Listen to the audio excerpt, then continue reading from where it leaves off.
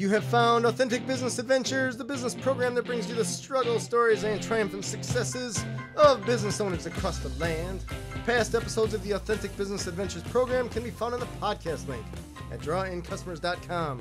We are coming to you from the Sun Prairie Community Radio Studios, underwritten by Bank of Sun Prairie.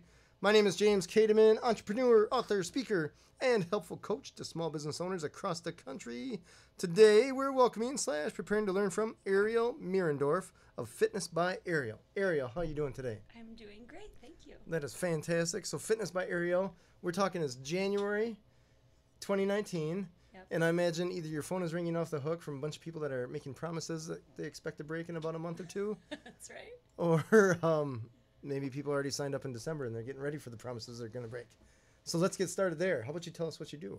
Sure. Yeah, I primarily focus on personal training, both one-on-one training, partner training, and small group training. Sure. And I'm also a group fitness instructor, so Okay. I also kind of bop around teaching different types of fitness classes. I teach Sure. some yoga, I teach some spin class, and Oh, wow. other kind of boot camp classes and things Okay. like that. That's pretty diverse then. It's diverse, and then my newest venture is running a fitness and wellness retreat, which I ran for the first time last year, and we're looking forward to running it for 2 weeks. this year. Nice. So Very cool. kind of our big project. Nice. Yeah. So let's talk about the retreat a little bit. Is that around here? The retreat is not. It's in Montana. Okay. It's in northwestern Montana on a Okay. little herb farm called Spirit Works Herb Farm. Oh, weird. Okay. And I had worked there, volunteered there on her farm previously in the past, so we have a good relationship with the owner of the farm. That's kind of how we got linked up with them. Sure. And so my good friend and I, she's a massage therapist, and I'm a fitness gal, and so together we kind of have a holistic approach to fitness and wellness. And Nice. we go hiking and enjoy the big sky country. Sure. So, Cool. yeah. I'm going to move this a little bit. Yeah. So she's got massage, you got fitness, so essentially you just abuse them and then she helps them recover? Is that the idea? Kind of. So last year was our first year, so we actually learned a lot running it the first year, and we like for people to kind of make it their own thing. Like, I think for the most part, people are just excited to be off of Sure, work and I bet. relax. And so some people prefer more like the meditation, the yoga, and they'll have more opportunity to do that. But then there's also the opportunity to work out once or twice a day. That's a little bit more, it could be high intensity, but Sure. I kind of cater to all levels as well. Gotcha. So it's a little bit of everything. We have a chef on site that cooks all Do you of our... really? Holy cow. So she's going to cook all of our food from food on the farm for Okay. the most part. So all the veggies are harvested on Wow. site. All the eggs are from the chickens that live there on the farm. And, Okay. then we take people to Glacier National Park usually. Oh, very cool. Or somewhere around that area to go hiking. Yeah, it's beautiful up there. Huh, that's Yeah, awesome. it's beautiful. So how did you end up, one, coming up with this retreat thing, 2, getting the partners, and then 3, figuring out exactly where you were going to have it? Yeah, sure. I've always wanted to run some sort of camp or retreats, or even as a kid. Like, I loved organizing people Okay. and organizing things and coming up with like 3-day plans or 1-week plans. What will we do every day? And Sure. so it's always been a goal of mine to do that. And my friend and I, we work really well together. We're kind of like the perfect partnership where we both Nice. have different things we're good at. I always say she's like more organized and I'm more like stream of consciousness Oh, sure. person, but we really complete each other in that way, I think. And so her and I, it was like the perfect fit, and she's the one who I worked with on the farm. So Oh, very between cool. the 3 of us, the farm owner, Sure. it was kind of a perfect fit as to where we would run it. And then as for finding our partners, we try to stick with as local as possible. One, because it's cheaper for Sure. us to hire someone who's local. Right. And we like to support local business. And growing up in a family that runs a small local business, we really value being able to support other Sure. small local businesses. So we found a yoga teacher who's local. This year we're looking to hire an herbalist and a naturopath to run Oh, a few wow. of the workshops. Okay. And so while we're kind of the overseers and I do fitness, she does the massage, we have other people come in to offer different okay. self-healing classes Sure. and different meditations or workshops. Sure. So, Huh. That's awesome. yeah. That takes a lot of putting together, and you're putting something together when it's halfway across the country, right? Right, yeah. So it was interesting kind of starting the business this year because the address, I think the address we used to start it was in Arizona. The address where we run run the business is in Montana. She lives in Washington and I live in Wisconsin. So it's kind of confusing when we try to deal with kind of the logistics of the business. That's funny. But yeah, it works. So did you have to get there a few days early to set everything up, or? Yeah, she was around that area during that time, my business partner, and so she went there about a week early and got everything ready. And actually last year we did all the cooking. I should say we. She did the most of the cooking. Okay. So she had to get there early and meal prep a lot of the food, and like I said, we learned a lot the first year, and one of the main things we learned is that we can't organize the whole thing, offer what we offer, and cook everything, and be the mediators for every single thing going on. You know, if anyone had questions or needed something, but there was something happening in the kitchen and I had to go pick up the rental car, it was like only her and I. And so we definitely, it went really well, and we just learned a lot about how to make our budget and how to use our time wisely. And this year we have a lot more time to prepare. Like, it's happening in September, and so we have, you know, what is it, 9 months or whatever. And so we feel a lot more relaxed this year. We already have some people signed up, so we're very cool. We're happy that we have a lot more cushion this year with the sign up. But it is a lot of work. Oh, I bet. Any event is going to be a ton of work. It's and a ton of work. Something halfway across the country, you're just adding different hurdles, I guess, is what it comes down to, right? Yeah, and I think you've said this. I think you said this in one of the classes I took with you, that was something like, it's easy to dream. And that really stuck with me, where people say, you know, dream big, chase your dreams. And for me, it's kind of like, that's not really helpful, because dreaming is easy. Right, super easy. It's easy to be like, I have all these great ideas, you know, that's how I wake up every day. And if I just got stuck there, then nothing would ever happen. You know, it's all those little day-to-day steps that no one tells you how to put your nose to the grind. It's, well, people do, but I like to think I do. Yeah, you do. I'm pretty sure I have classes that are specifically called nose to the grindstone, right? Yeah, but you're right. A lot of people, they have that whole inspirational you rah rah thing, but a lot of people don't necessarily need help with you rah rah. They need help just getting their butt in gear. And doing it. You could probably argue the same with health. Right. So, and thinking it's going to be a certain way, you almost like can't have too many expectations, especially for a big event like that. And an event where people are coming for different reasons. Like, some people are coming for this kind of spiritual, you know, relaxing, rejuvenating time. Other people are there because they want to work out hard. They're excited to be on vacation, but they also want to do the fitness thing. And maybe they're not so into the yoga stuff, or it's totally new to them. And so you have all these different personalities and different reasons for joining a retreat. And then when they all come together, you never know, like, how can you prepare for that? You can't prepare for personalities. No. Right. And so you sort of like, you do all this preparing, and then you just hope for the best and hope that people get along. And, you know, and so it almost makes it even more special when people leave saying, that was amazing, and the friendships that are created. You know, I feel like, we've somewhat facilitated it, but you can't force any of that. That just has to happen organically. And so it's really like a special thing. No, that's fair. That's totally fair. Yeah, that's interesting, because I wonder, you also have those clients that are going to be needy because they're away from home and away from maybe kids or family job, whatever. And there's going to be others that are just totally going to be into it, self-sustaining, independent kind of thing. And then I imagine you have to herd cats a little bit, telling them where to be or how to get them there. It's a new space. So yeah, you get a lot of challenges there. It sounds like fun, though. Yeah, it's fun. Yeah, it definitely is. We also learned people are not used to eating vegetarian. And so this year we're trying to sort of figure out within our budget how to offer some meat. But we like to be mostly plant focused, but that was definitely a challenge for a lot of people. And we found that if you're going to eat mostly plant-based, you still have to have a really rich diversity in what you're serving, because people get sick of beans. Beans again. And then their digestion's not so happy, you know. So, you definitely learn some things the hard way. And Gotcha. So we'll get better every year. That's all right. Learn as you go. There's nothing wrong with that. That's totally cool. I imagine every person that's ever had an event that they planned that has happened routinely they've been in the same position, right? Where they had to just figure it out, and then we got to learn, figure it out, move along. But by that time it's growing, and the people that should have gotten it on the ground floor. Now it's too expensive for them or something like that. Right. It's so awesome, right? And it's such a unique thing that we're there with them versus like running a retreat or running a workshop or something where I organize it, but then I'm sort of behind the scenes. This is not that. You know, Right.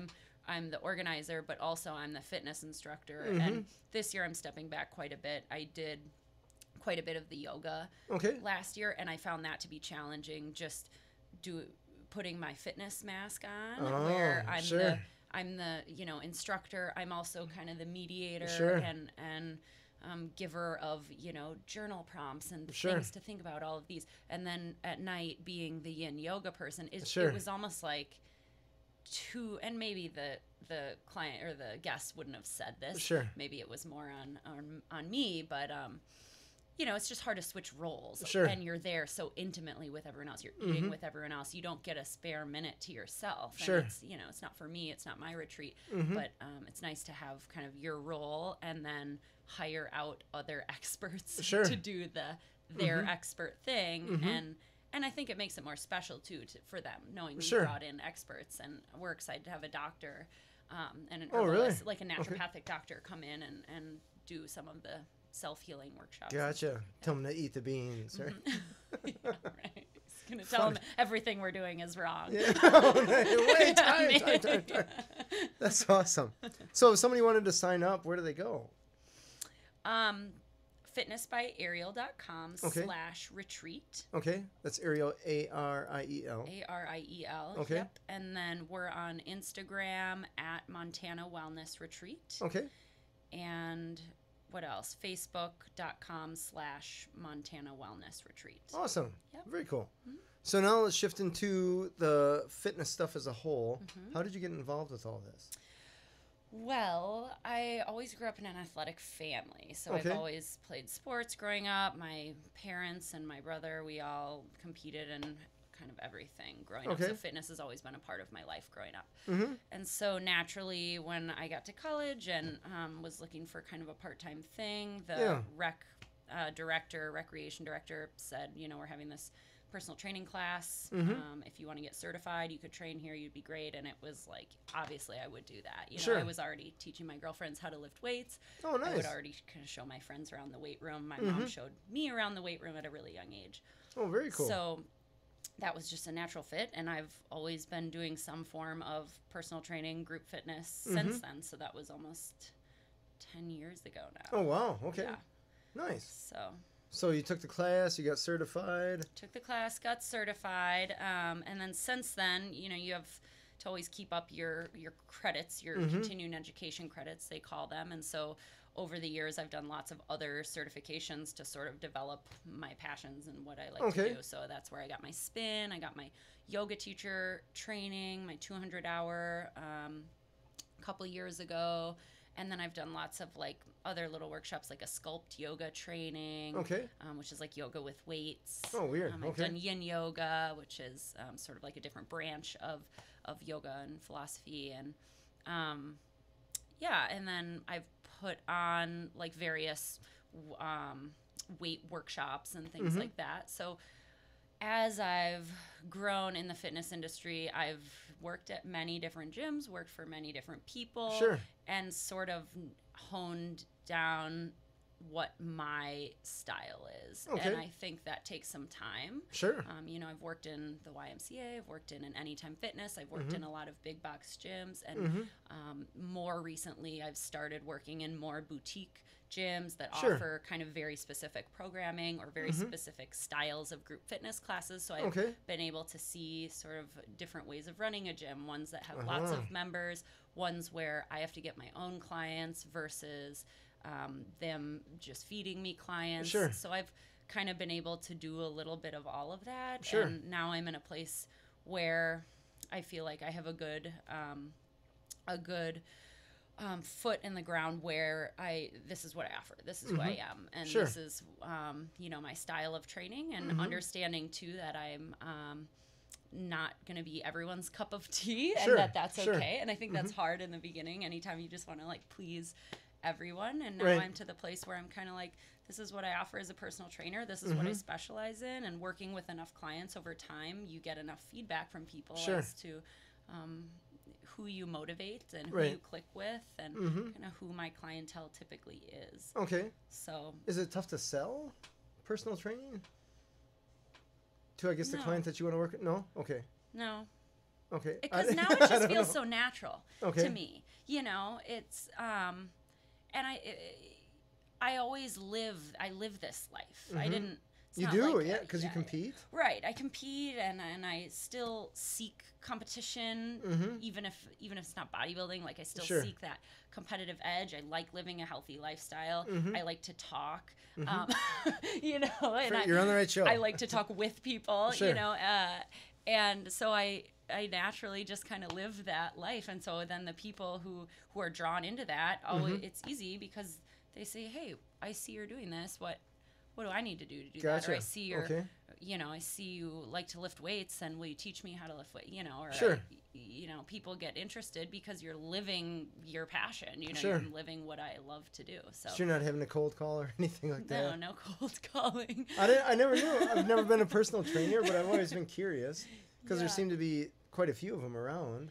Like, how do you guys grow your book? Do you just show up at a gym and just wait for somebody to grunt too loud, or? The best way to get clients as a personal trainer is word of mouth. Okay. And that's where I've gotten most of my clients. Nice. Okay. So it is hard in the beginning if you get in with a good gym space, which I've always kind of worked alongside a gym. So Mm-hmm. usually you at least get some baseline flow of people who come in and say, "I think I need a personal trainer. Who Sure. should I go?" And then you get assigned someone. Mm-hmm. But you get one good person with a big family, and then you get their sister and their friend and Sure. their work buddies. Or when I have had to reach out, like when I do have a lot of open slots in my schedule and I feel like I could take on a few more people, Mm-hmm. I'll reach out to places where some of my clients work, if I know they work for a big company, and Mm-hmm. see if they would do a wellness day at lunch, maybe like a short fitness break, or Sure. just any way to kind of put myself out in the community and get people hearing my name Gotcha. and knowing what Okay. I'm doing. So And you get a good agreement to that, doing the fitness days and all this jazz? yeah, I mean, I'm starting actually this week at an apartment complex, a new apartment that Nice. they just built, and I kind of knew the gal who runs their marketing and stuff, and she brought it up that this would be a good idea, and so now I'm teaching 4-week series to Sure. a 4-week series to all of their tenants, and Sure. and even through that you teach a class to 10 people. Even if one of them comes Right. in for personal training, it makes it worth Totally worth it. Sure. Yeah, right. That's awesome. And once my schedule fills up, I mean, I've gotten to the point a couple times this last few years where I'm full, and being able to just say, like, this is my max, and if I take on any more, then I'm not offering the quality that I would like to offer Sure. to the clients I do have, and Sure. just knowing kind of what's my max number where I'm comfortable. And, Sure. So here's an interesting point about capacity then, because realistically you're essentially trading time for their time, right? So there's limitation there, and you can't train 24 hours a day on a reasonable schedule. Right. So, but I imagine you have to think and come up with workouts and stuff like this. So there's the volume of time that you have to actually devote to clients one-on-one gets pretty small, I imagine. Right. And when you think about it, I'm not getting paid for the time I spend writing workouts, or Right. the time I spend answering emails, or Right. the time I spend doing this outside marketing for myself. Mm-hmm. And Yeah, sorry, I can't pay you. right. And the prime times for training, I mean, I've been waking up at 4 a.m, 3 to 5 days a week for the last few years. Sure, high five there. Yeah. I'm right there with you. It's like goals to not have to wake up at 4 a.m. Oh, I don't mind it. You don't? No. You're used to it now. No, I'm so, like, it's quiet. There's no one around. Just, it's like before the rest of the world is woken up. Even squirrels aren't around, right? Okay, I'll think about that when So- I'm driving to work. Yeah, it's like- it's so relaxing. Oh, it is. It's so, I even love, like, if we have to travel to my wife's family or something like that. I always say, instead of going at Friday night, let's just go Saturday morning. I'll wake up, let's just get on the road at 4 a.m. and just head out because there's no one around.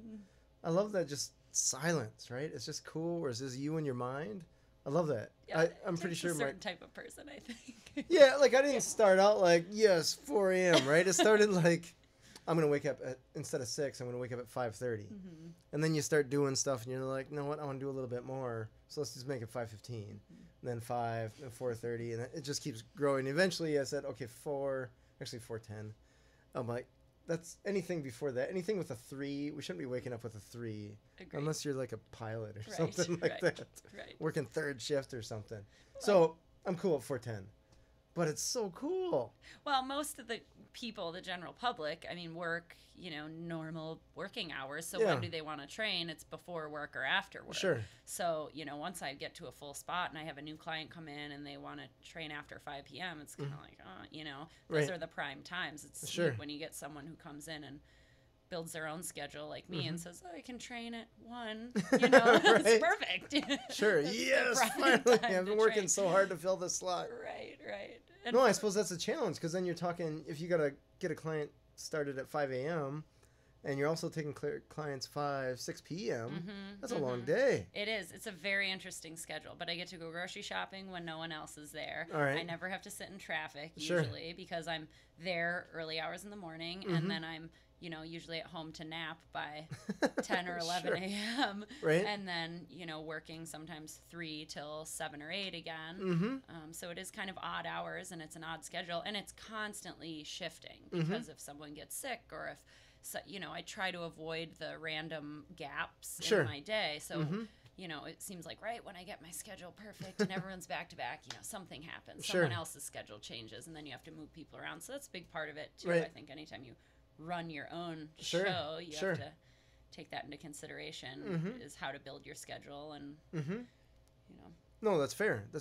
Do they sign up for a year, a month, or is it day to day, or how do agreements or contracts, whatever you call them, work? Yeah, the gym I work for now, custom fitness specialists, people usually sign up. It's like a month to month membership, which is kind of nice because they're not in a long-term contract. But so it's kind of like this perfect mix between small group training and personal training. It's more like a personal training session, but it's much more affordable because there's 3 or 4 people in class with you. Okay.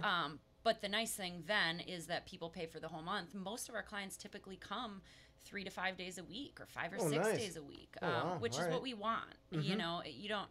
It's hard when someone comes in with personal training. It is more expensive, and typically if people just meet me once or twice a week, they buy, say, a 10-pack or a 20-pack. They only want to meet once a week.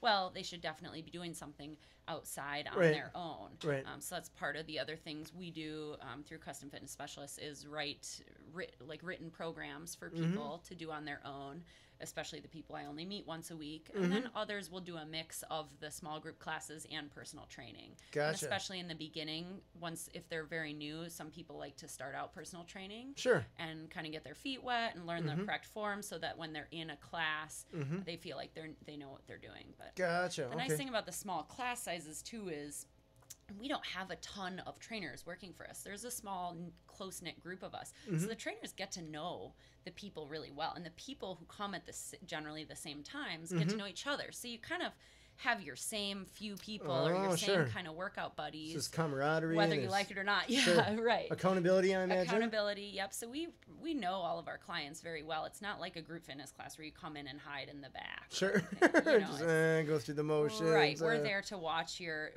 every move and make sure we're checking your form and things. So so it's a nice mix that people can do a little bit of both if they like.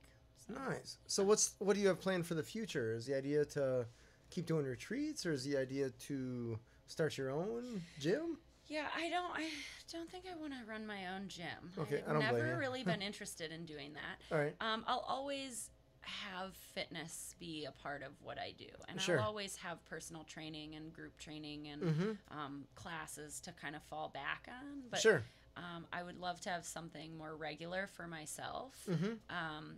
That is more along the lines of running retreats, running larger events. Potentially, a whole retreat center that can also be, multi-use space for weddings or for different styles of retreats, maybe not fitness. But ideally in a place where people also like to vacation. Oh, gotcha. So, yeah, so my plan is right now to move back to Arizona, where I'm from. Oh, really? Okay. And Flagstaff, Arizona, northern Arizona is 30 minutes from Sedona. It's driving distance to the Grand Canyon. It's 2 hours from Phoenix. You know, it's a big vacation destination. So it's a terribly ugly place. Passerby. Yeah, don't go there. It's awful. No. It's just desolate. It's sort of like the state of Colorado in a cool little mountain town in Arizona. Nice. You know, people think of Arizona, they think of like the desert and it's dry and hot, but Flagstaff's 7,000 feet in elevation. So, oh, wow. They actually have more snow than we do in Wisconsin right now. All my friends are skiing. So, you say that like it's a good thing, and I'm so glad we don't have snow. They can have it. But it's beautiful. It's not cold like here. It's not like chilling to your bone. Sure. Cold, you know. Sure. So it's That's a nice fair. place to be. And I figure a place like that will obviously have more need for kind of like a destination fitness retreat or any kind of wellness retreat and things like that. So, Nice. yeah. That's cool. Yeah. How soon is that happening? Summer. Summer, 2019. okay. All right. So a few months. No James. hard plans. Yeah. Gotcha. No Okay. hard Whatever. plans, yeah. It's all good. That's all good. Yeah. So I did want to ask you in regards to business, customers, and stuff like that. Since you're in the fitness industry, and I deal with a lot of different people that are starting businesses, I feel like I could learn something when it comes to client motivation, and I feel like that is something that you probably have to deal with every day. So can you tell the listeners about just how kind of the different types of motivation you see people have or not have, and how you deal with that? Yeah, I'm glad you brought that up. I have been thinking about this a lot lately because I just ran my first big online training program. And I try to steer clear of that, one, because I don't love spending a lot of time online anyway, so it's just not something that comes natural to me. Okay. But also, I'm not a cookie cutter type of trainer where I'm like, do this cookie cutter program because it's perfect for you, because I know not everything is right for everyone, so I don't really want to sell. Anyways, so this was the first online training program that was sort of like it was through the holiday season. It's actually just ending tomorrow. And it was meant to kind of keep people motivated through the holidays. Okay. And, it was really interesting. I sold it out. I took a max of 10 people, and I had 10 people sign up. And I would say like 3 or 4 of them really engaged with the group. That's probably a good percentage. It probably is, but it has me thinking like, what are people motivated by? And I know, like, I've joined these free online, like, habit changing holiday thing, like the 90-day challenge, whatever.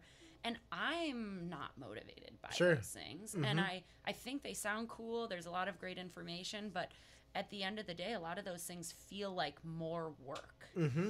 And so for me as a personal trainer, how to get people motivated, if people feel good, or if they get that feeling, that either that rush of endorphins, or they leave going, oh, I feel good, or I can feel my body in a way I couldn't felt before, that's going to stick more than, I don't know, more than other things, like the feeling you get in your body. So, but it's tough. I obviously have lots of clients that are really really on a strict schedule. They'll never cancel. I have clients who haven't canceled in years. Nice. And then there's other people who cancel all the time, who kind of phase in and out. And so everyone is different. But I think at the end of the day, figuring out what people like, what people are struggling with, and then, kind of like where their insecurities are, and kind of building them up from there, and giving them, breaking it down in a way that makes sense for them. Like some clients I have come in and they're all on board, and while it's very hard for them, they're like ready to learn something new. And they're like, lay it out for me. What do I need to know? I'm willing to do it. Other people, it's everything is over my head. The nutrition, I can't do the nutrition and the workouts all at once. I can only do one thing at a time. Right. And so just meeting people where they are, and realizing that whether I think they can do it or not, or what I think they're capable of or not, they need to be in charge of setting their own goals. You can't tell someone what's important to them. Only How they do you not get so frustrated? Oh, I get really frustrated. I would get so frustrated. I'd be like, seriously, you're Unless saying any of my clients are listening. I don't get frustrated with you. You're all great. That's fair. That's fair. Way to save it. I feel like if I had to do what you do, with people saying, like, I can't do nutrition and fitness. Like, oh, are you just not going to eat? Like, people would be like, well, yeah, I'm going to eat. Well, great. What are you going to eat? Like, you have to figure out what you're going to eat. So that's what I'm asking you to do, is figure out what you're going to eat. It's like telling me I can't breathe and eat at the same time. What's going to go on? Like, are you... Well, and then I'd get so frustrated. So the nutrition thing is like a whole other animal, right? Like that... There's so many different ways of... First of all, there's so many diets. Sure. And then even within what my approach and our approach is at Custom Fitness Specialists is kind of a flexible dieting approach, or if people have heard of macro counting, it's kind of a step further than counting your calories. But it's a flexible diet plan. It's meant to be a lifestyle. It's not meant to be a diet. It's meant to be kind of like gives you a roadmap that you can come back to that puts you in line with your goals. It's not an all or nothing. It's not an elimination. You can't have you can't have this, you can't have that. It says you can have whatever you want within reason, and depending on what your goals are, you'll have to make that more strict, or you can make it more flexible. And but even that, typically people use some sort of app or an online tracker thing. And for a lot of people, the whole technology thing is like way over their head. So how do I reach them in a way that makes sense? So I've had to write more like handwritten or typed out sheets that they can fill in by hand, and so just developing that too, like, okay, what is this person motivated by? What are they actually going to do, and how do I make something up that makes sense to them and gets them to stay motivated? And then also the challenging part is people set certain goals for themselves that I may not believe are realistic or healthy or doable. But once again, you can't tell someone what's important to them or not. I want to lose 5 inches in 5 weeks, kind of thing. Right, but sometimes that's part of it too. Is sort of helping them see the bigger picture and see like why weight might not be a good measuring tool for your progress. And that I know you want to look a certain way and feel a certain way in your clothes and be strong and healthy and fit, and why getting on the scale and measuring your weight won't be a good indicator of how all of those things are changing. So being able to offer different ways of measuring their progress is really important. That keeps them motivated. For some people, it's like stresses them out to the max to have to get on a scale, and so they shouldn't get on a scale, because it doesn't matter. And if you want to look a certain way in your clothes, I want to take a before and after picture. I might want to take measurements, or I might just want to. If you want to get stronger, we're just gonna test your deadlift, and then we're gonna test it again in 6 weeks and see how much more you can lift. So there's all sorts of ways to measure people's progress. And some of those are more specific, and others are just a little bit more vague. Like, I have a client who said she sat up out of bed for the first time and realized she didn't have to roll over to the side. Like, she had the core strength just to sit up. And she's like, I didn't even think about that before being an issue until I did it, and then realized how strong I felt. And like, that to me is way cooler than getting on the scale and saying I lost 5 pounds. Right. Right. Being able to say I can reach my arms above my head now and straighten them all the way and reach higher. That's real life. Right. Usable. Right. Yeah, that's usable. That's functional fitness. And so, being flexible and listening to people's goals is important, but then also offering your 2 cents on, having different ways of tracking their progress and motivating them. And, but it is hard and it is draining, and I have to keep my cup full. You can't give and give and give. Your cup full of motivation. My cup full of motivation and energy. And, I'm selling myself and giving myself all day to other people. There's no being off. There's no just showing up to work and kind of going through the motions that day. People will notice that. People will, it just doesn't feel good for anyone. So whether you I feel understand. it or not, you got to be on. Yeah, always on. That brings me to a story. I used to deliver milk for my dad. And I used to have to, this was back when I was in college. I was driving a really heavy truck, 40,000 pounds, something like that, full of milk. And you had to take off at, it was 3:30, 4 in the morning, something like that. So it was Saturday that I had to deliver this stuff. So Friday night, you couldn't go out. you're in the middle of college, but you can't go out because you have to go to work at 3:30 in the morning to drive this huge truck. And I remember making the mistake of going out the night before, and even though I didn't drink, I was riding on a couple hours of sleep. And you're driving this truck with only a couple hours of sleep, and then you go to this grocery store to deliver, and I messed up so many things, right?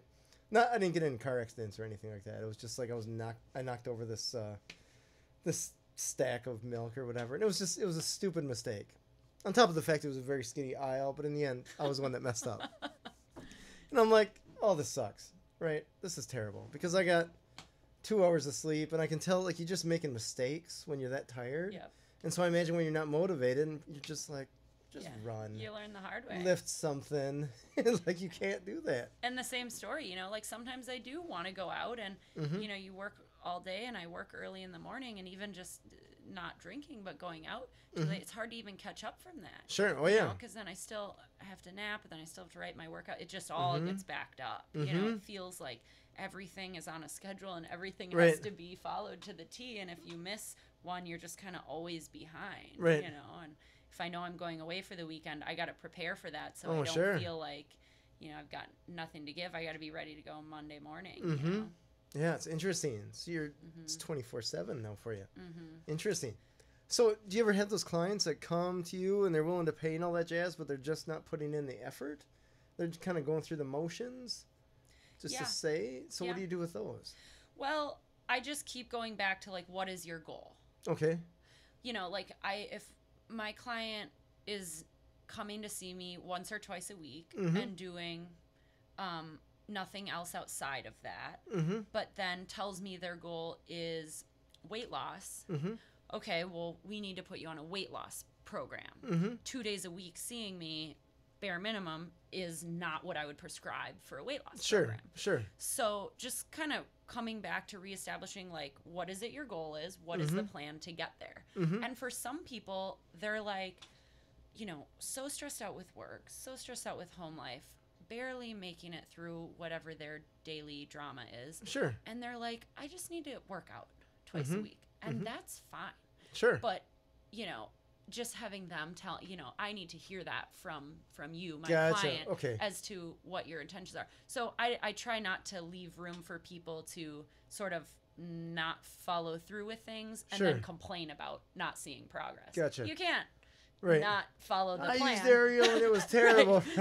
So hopefully that saves me and puts some responsibility on them for, it's okay. Not everyone has a weight loss goal, or not everyone has a, specific athletic or aesthetic related goal. Sure. For some people, it's like, I just need to de-stress, and like coming and working out, lifting heavy things and forgetting about work for an hour is all I need. Great. Perfect.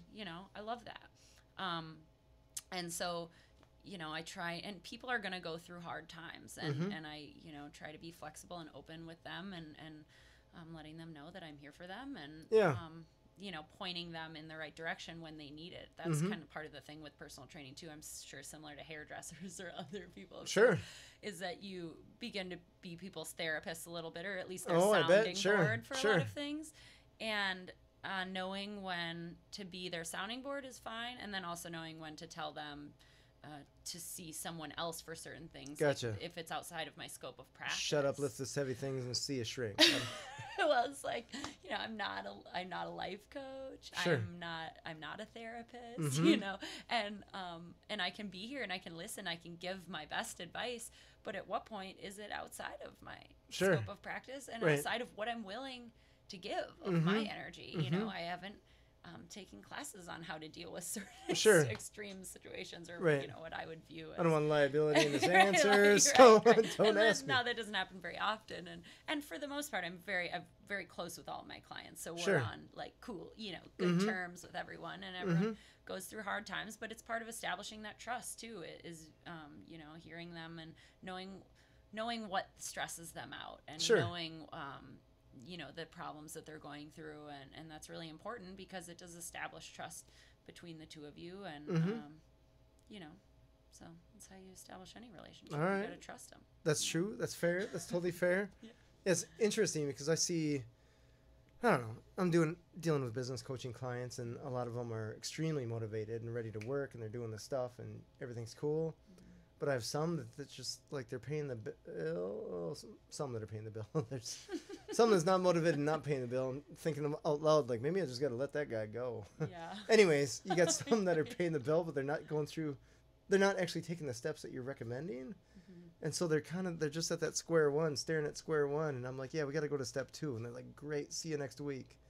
And I'll be like, yeah, next week we still got to go to that step 2. And they're still just, okay, that sounds great. And then nothing happens. But they still go through the motions, still pay the bill. I'm like, at what point do I say, you know what? I'm clearly not doing anything for you. I don't know what you need. I don't even know who to send you, but you got to take step 2. You know what I mean? And I imagine that you have to deal with that on some, maybe even a greater level because it's so much broader with fitness and stuff like that. Yeah, it's different and it's personal too. And sometimes it's a personal, and even with you, you never know like what people's reasons are. And usually it's some sort of like fear-based thing. That's fair. That's fair. Insecurity that might be so beyond what you even thought it could be. And I think just coming back to them and asking them to tell you, Sure. I've told you 5 times to go to step 2. Right. Still not going to step 2. What do you feel like you need from me in order to help you get to step 2? That's fair. That's fair. And so asking them, and putting it on them. Like, I'm here for you. This is what I offer. What is it that I can do better to get you there? And then, normally it's them being like, no, I just need to get my button gear. It's not me, it's you.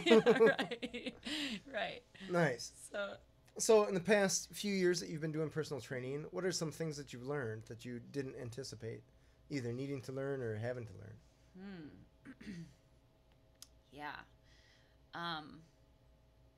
Well, different populations of people responding differently to different forms of exercise. Like I said, the different ways of tracking food and talking about food. People have a lot of, and depending on where, this is really interesting, depending on where I've trained in the country and how people grew up has a big effect on what they think about food. Really? And what they think about their bodies. Okay. Yeah, like places that are typically more fit, more of my clients in that sphere are, not overweight, but looking for that edge of, I want to see my muscles, I want to be leaner, but they're decent, what I would say are decently fit, versus other parts of the country where I have more people that are weight loss clients. Not only do I want to lose weight, but I need to lose weight for health reasons. Sure, you're talking Wisconsin skinny here now. Wisconsin skinny, exactly. It's only 80 pounds overweight. I think something that you don't get experience with in schooling, or I guess in the classes and certifications I've taken, is like that real life experience of how to talk to different people with different backgrounds and different goals and ones that I haven't, just new people who I haven't had experience with until I have, meeting them there. And a lot of that is really learn as you go. I mean, and some things I haven't learned anything too much the hard way, knock on wood, but, I've learned what ways of communicating are more effective than others with different types of people. And you have to if I see 8 different clients throughout a day, that's 8 different masks, kind of, and 8 different, not masks, but 8 different ways of communicating. Right, you have to alter, you have to tweak your personality. Yeah. You act differently around your friends as you do your parents, as you do your kids, and so it's the same type of thing. So I've just learned a lot through doing. And then I've also learned that I don't like to teach many things that are dance focused. Oh, that came straight out of left field. Yeah, well, I've learned a lot of things. And is that a thing with fitness? Yeah, I don't know. Zumba classes or anything like choreographed to the beat of the music. Sure. A lot of the Les Mills classes, things like that. And I've taken different types of certifications and had lots of opportunities to take. I've taken a few sort of like branded workout classes. I won't name them, but and just learning things from them and realizing that's not my style, and that's not it feels like if I were to teach your brand, Mm-hmm. that I would be being inauthentic to myself. Sure. Because then I'm teaching your brand standard and not Ariel as a fitness instructor. Sure. And I actually just applied and interviewed for a job in town teaching at one of the new kind of boutique Sure. group fitness studios. And I actually auditioned twice. And that was one of the things they said is, you seem to have a lot of experience, a lot of knowledge. You seem like a great teacher, but we can tell that you haven't taught brand, like corporate Sure. style classes. Mm-hmm. And I would agree. And, and then I thought about it and I'm like, That's not a bad thing necessarily. it's not a bad thing. And if I were to get more into the corporate world with fitness, then I'm kind of losing what makes me as Fair. a trainer. Totally fair. And so I've sort of learned like that's a no for me, Mm-hmm. that I'm not going to go that route. Sure. And nor do I want to start my own brand Mm-hmm. that forces other trainers or instructors to Sure. teach the Ariel method. Right. Because The Ariel method. That's awesome. I think it's just important to know what you offer as a person and Mm-hmm. why and how people connect with you authentically. And granted, there's some great corporate boutique studios out there, and Mm-hmm. many of which I like to go to, and the workouts are really fun. Sure. But when it comes to personal training and it's personal because it's you, not because Sure. it's, a big corporation that tells you this is how you need to test people, this is what you need to say, this is what you need to look like, Sure. this is how you need to act. Mm-hmm. It just feels really inauthentic Sure. That's fair. to me. And so Mm-hmm. Interesting. I just learned a lot about that.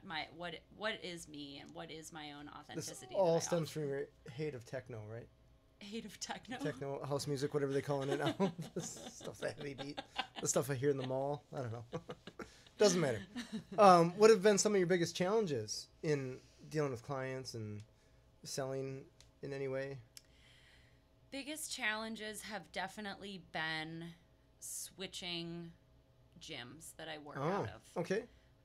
It gets tricky in any town, but especially, and Madison's a big city for me, but Madison I know is like Sure. small for most people. And Right. it is small. It's a small fitness community. Mm-hmm. Most people know each other. A lot of the big teachers and gym owners, they know each other. Sure. Switching focuses as a trainer, switching locations and switching gyms Mm-hmm. is really tough, because how do you balance, you don't want to pull your clients out of someone's gym, Mm-hmm. but your clients want to follow you. Sure.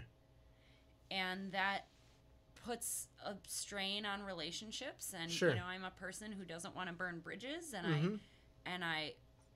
I want I think all fitness people, if they have something good, should have room to succeed. Sure. Because people need fitness and health, and anything, if anyone loves it and it gets them working out and it gets them healthy and fit and it gets them moving, then I think that's great, and I hope that they're successful, and I would never Sure. wish ill on anyone. Mm-hmm. But with that said, it's still, there's been some tricky situations when you switch gyms, and or when clients want to leave, or clients have internal issues within other people or Sure. other trainers or things, and it just gets sticky. And so that's been kind of on the business side of it, Okay. really challenging. Sure. And then I'd say on a personal level, like I said, just working with like a different variety of populations. A personal struggle was doing my own competitions, bodybuilding competitions, and training at the same time. Training, like doing personal training? Doing personal training. So Okay. I also had a bit of an overlap a year or two ago with, I was coaching. I had coached a few gals through their own bodybuilding season while also sort of entering and exiting my own season. Sure. And that was really, really challenging. Okay. When Did you end up competing against them? Not against them. There Okay. was a show or two where we were in the same show, but never against them. I was Sure. at a pro level at that time, so I had no one else Okay. on my team Sure. I was competing against. But just balancing that, it's hard to go through that intensive prep. Sure. And talking someone else through it while still maintaining your composure is Sure. very challenging. All right. And so that proved to be really tough. And that's another thing I learned that is not something I prefer is bodybuilding coaching. And, Really? Really. And it's I something was going off the assumption that was your aim, kind of. No, I mean, you know, and I've competed on and off for the last 5-6 years. And my coach back home in Flagstaff, she owns her own gym, Build Your Own Body in Flagstaff. She's also a former competitor, and so between her and my mom, who used to compete, they kind of introduced me to that industry. And Sure. so I've always kind of been involved in it, and I've had some friends who compete and help them with posing or kind of dabbled in it. And it wasn't until I started working for Lisa, Custom Fitness Specialist, that I really did it.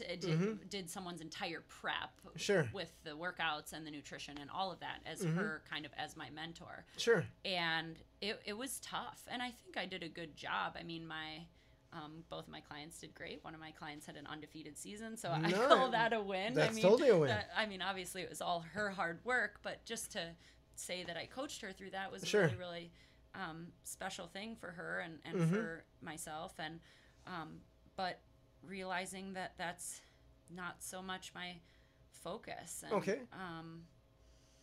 you know, bodybuilding's a very personal thing for me, and I like to be part of other people's journeys, and I like to be helpful, and I like to be someone that someone can talk to about the hard times going through Sure. that, but I don't like to be the one inflicting the hard times on them as the coach. You know what at that level, you can see when they made a mistake, right? Right, well, right, and it's I mean, it's tough to get low to that kind of body fat, the kind of things that come up mentally for people. I mean, there's no handbook on how to Sure. deal with those issues as they come up, and I like to be the one who can be there for them, but not the one who's creating writing them the plan that's Sure. getting them to those challenging places. And I totally respect and honor all of my coaches and the people who write that, because it takes a certain type of person to be available like that to all of their clients, but detached enough to say, this is what I offer, this is what I don't, you know what you're getting into, this is what it is. And she's been doing it for so long, Lisa has, that she she's been through the ringer with Sure. so many people that she sort of knows the ins and outs of different types of Gotcha. people and personalities and what to expect. And so perhaps if I gave it more time, that would be something that I would learn too. Sure. But it's just not what I'm passionate about That's fair. That's totally right fair. now, you know, and it's not what lights me up, you know, from the inside. And Sure. running my retreat really did that for me, and that's how I know, okay, this is something I need to lean in towards. Nice. So is the plan is to push more retreats or to create more retreats? So we're running our retreat this coming September, and we're running it for 2 weeks. Okay. So we have 2 different options for people to sign up. Sure. And then moving forward, looking at the potential of running one out of the country, like a destination retreat. Oh, really? Like a beachfront Sure. retreat, something like that. And then hopefully, ideally, opening up my own retreat center and, Nice. doing more things like that. So, Cool. In Arizona. in Arizona, hopefully. Yes. Okay. Yeah. Or who knows? Whatever the Who future knows? brings. Yeah. Nice. Yeah. Awesome. Well, Ariel, this has been super cool. Yeah. It's been enlightening. I love Thank talking you. about people and motivation, Yeah. Thanks for lifting having weights. Every once in a while, I come across people that make me feel out of shape. So I apologize if I feel out of shape next to you. Most people I don't. They're Wisconsin skinny, so it's all good. No but judgment. No secrets judgment out. here.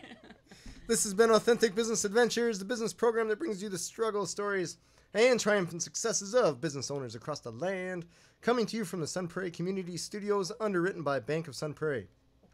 My name is James Kateman, and Authentic Business Adventures is brought to you by Calls on Call, offering call answering and receptionist services for small businesses across the country, on the web at callsoncall.com, as well as Draw In Customers Business Coaching, offering business coaching services for entrepreneurs in all stages of their business, on the web at drawincustomers.com. And of course, The Bold Business Book, a book for the entrepreneur in all of us, available on Amazon and wherever fine books are sold. We'd like to thank you, our wonderful listeners, as well as our guest, Ariel Mierendorf of Fitness by Ariel. Ariel, can you tell us your website one more time? Yeah, it's fitnessbyariel.com. Fitness by Ariel, that is ARIEL.com. Awesome. Find us airing on 103.5 Wednesdays at 1 p.m., Sundays at 2 p.m., as well as at sunprairiemediacenter.com. Past episodes can be found morning, noon, and night at the podcast link, found at drawincustomers.com. Thank you for listening. We will see you next week. I want you to stay awesome, and if you do nothing else, enjoy your business.